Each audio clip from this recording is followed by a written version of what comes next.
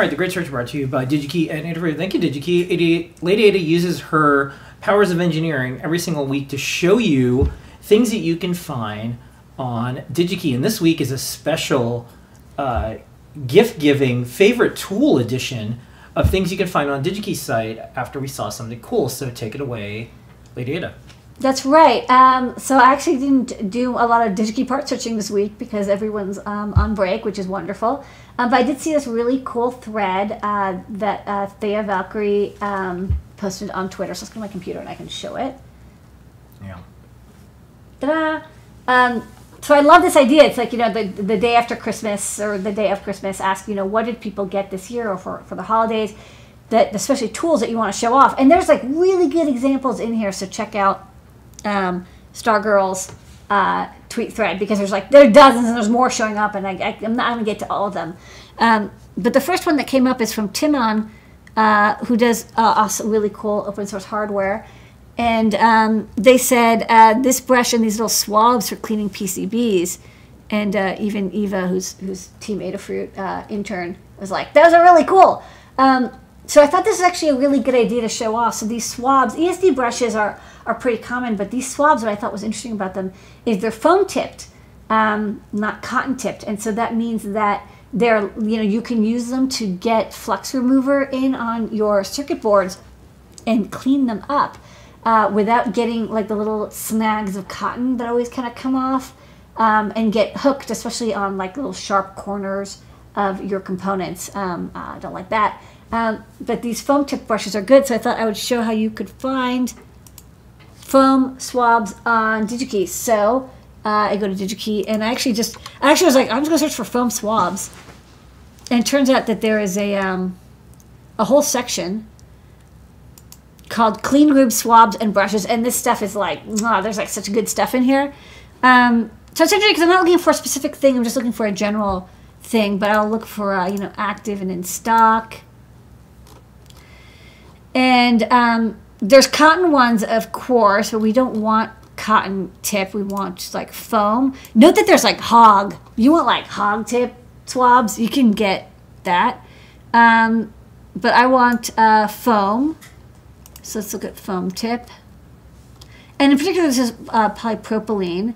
There's a couple. This one is sort of like like this is where the mouse over photos come in handy, because I was able to like really scan through them. Short has kind of like a rounded swab. These are pre-saturated. This is from Chemtronics, who has kind of like the coolest, weirdest like graphic treatment of all the chemical components companies. But this is actually the one that was, I think, the closest. So you get a 500 piece pack for $65, and yeah, this nice sharp pointy tip. But I'll say that there's a couple other options as well. There's like flexible ones. There's ones that have a clear tip to them. They're not like made out of wood. There's ones that are made out of wood. I wouldn't, it's ironic, as I was going through this, I was like, these look a lot like COVID test swabs. Don't use them for that. This is for cleaning your PCBs. Ones that are like guaranteed ESD safe.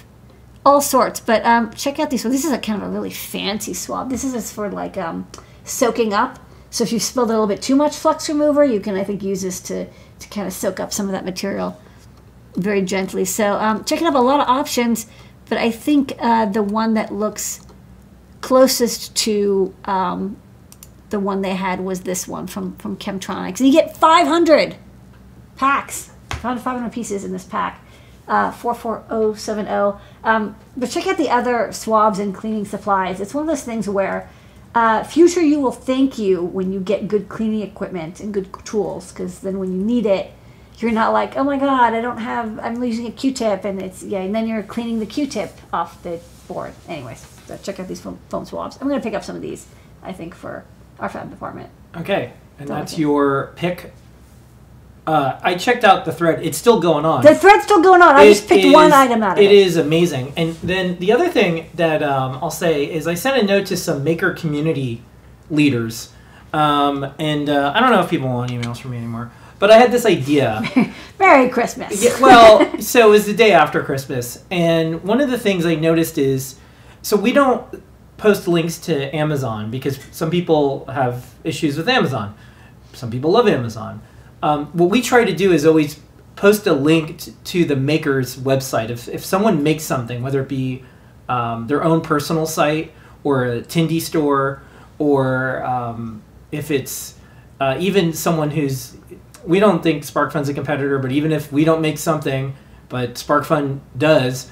I send people to SparkFun all the time. Yeah, and so we do our holiday sales stuff where we link to everyone who sells electronics. Like you want motor drivers? Go to Palolu. Yeah, they got that covered. And so way better than me. In this parting great search, because this is the last desk of Lady Ada for the year. The year. I just wanted to say, like, so when we're all posting up links on social media and more, if you can remember to link to the maker site, that's really helpful, and especially if you want to reward open source companies or women-owned companies or minority-owned companies. Sometimes there is a cheaper, worse version on Amazon, or there's a cheaper, worse version on Taobao or Alibaba, and it takes forever to get. But people will say, "Oh, it's here," but they don't really even know if it is or not.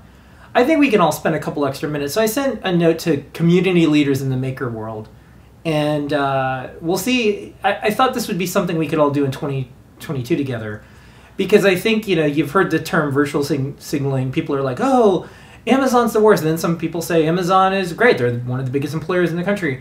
Well, no matter what, though, that debate aside, when people are sending things to each other on social media, if you can link to the person's website, the company's website that you like, that you want to support, do that anyways. Even if they also do sell on Amazon, because often Amazon takes a big cut. Yeah, so just generally speaking, if you can find it go to the original. Yeah, if you can find it, it just takes a minute. Like, we're all smart. We all spend like hours researching what socks to buy forever. And we read all the reviews, and we're like, fine, I'm going to get these tactical socks. Coming soon. Nice tactical socks. Can't wait for tactical socks. Nice freaking tactical socks on Adafruit. But I think that's something that we can all do together, and I think that's a nice community thing. I used to do that at Make, did that at Hackaday, I do that at Adafruit. I think we can all do that, and the makers, all y'all that are in the chat and super fans and part of the community, that's why I think you like Adafruit, because we'll always point you in the correct, right place, even if it's something that someone else would consider a competition. We'll always do the right thing, and we don't do affiliate links. And we don't have any policies that says we can't link to, any other site. I know there are some sites that can't link to Adafruit, and I think that's weird, but that's their problem. So with that is the Great Search this week. Thanks, everybody. I have to play the song. Play it out. Yeah. Last one of the year. Where in the world